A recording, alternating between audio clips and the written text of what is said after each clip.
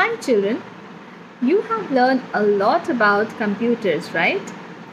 So let's learn few more things in the next chapter, Know Your Computer. Do you know that a computer is called a system? And why so?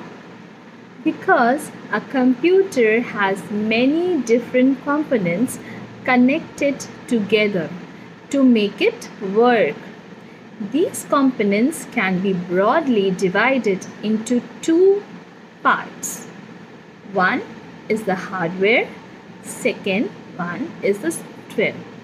Hardware and software.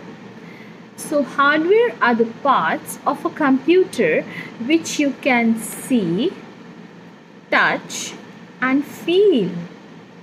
Which you can see, touch and feel. For example, a keyboard. Keyboard you can see, you can touch, you can press the keys and feel, right? Mouse. Mouse helps you to drag and drop any items on the computer, or you can select anything on the computer. You can touch, you can press the button of the mouse, you can feel it, right? If you want to listen to some good music, you can put on your headphones and you can listen to some good music. And speakers. It is also connected to the computer, which helps you to give a better sound quality. So children, these are the parts, these are the hardware parts of a computer which are connected to the computer, which you can see, touch and feel. Thank you. Hi children, hope you all are doing good. Today we will learn about software. So before moving forward with what is software, let's just know what is a computer system.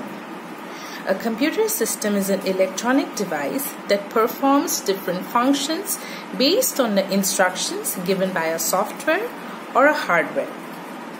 There are two components in a computer system, a software and a hardware.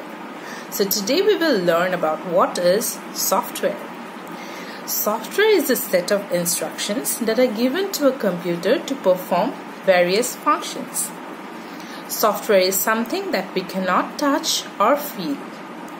Few examples of software are Scratch Junior that we use in our IT class, Google Classroom where we post our assignments, Google Meet where we do our classes regularly, and also there are many more softwares like Google Chrome, Microsoft Word, Microsoft Excel, where we give different instructions for the computer to perform various functions. So let's just think about few operating systems and let us know when you come up with few of them.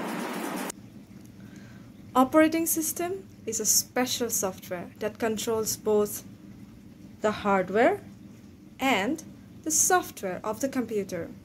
Examples of operating system are Mac OS, iOS, Microsoft Windows and Android.